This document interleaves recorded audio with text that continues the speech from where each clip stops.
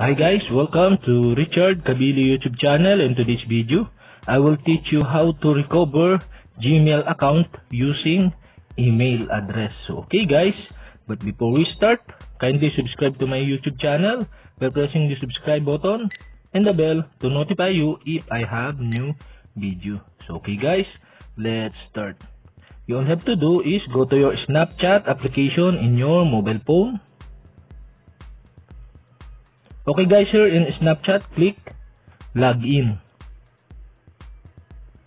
And okay guys, here in login option, click the forgot your password.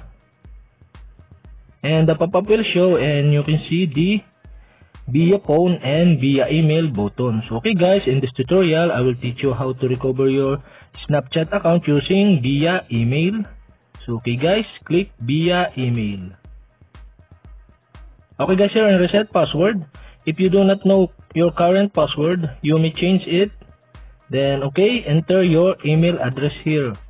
Okay guys, after you enter your email address, click submit button. Okay guys, check your inbox. We'll send you a verification email. Open it and tap the change password link to continue. So okay, all you have to do is go to your Yahoo mail. Okay guys, here in Yahoo, okay, you can receive the Snapchat email. So okay, all you have to do is click the email. And now in this email, to reset your password for Snapchat, please click the following link. So okay, you all have to do is click the link.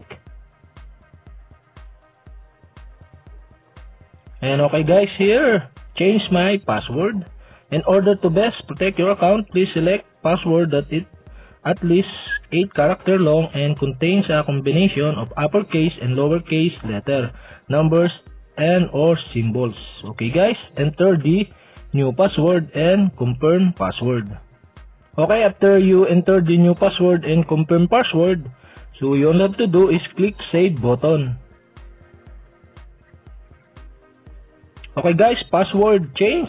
Be sure to store your new password in a password manager or safe physical place. So okay, we have successfully recovered the Snapchat account password using email.